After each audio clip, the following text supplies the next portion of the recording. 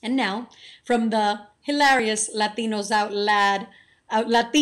Loud cast of characters and our good friends at Northern Manhattan Arts Alliance, here is your moment of joy. Pa'lante, Uptown.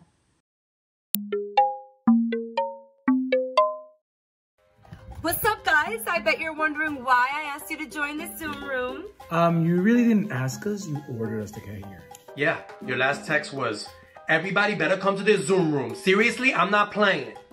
All right, I get it, but it's only because I didn't want you to miss my census party! Woohoo! I made myself a census spritzer and I'm ready to fill this baby out.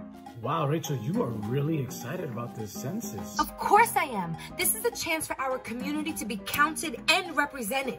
Oh, yeah, I think I left my census in the mail. Sorry, guys. I guess I gotta leave the party now. No, Jamie. Don't try to be slick, okay? Because now you can fill out the census by phone or online, too. So take off your jacket and stay a while. Ha, nice try, Jamie. What about you, Bago? You gonna fill yours out?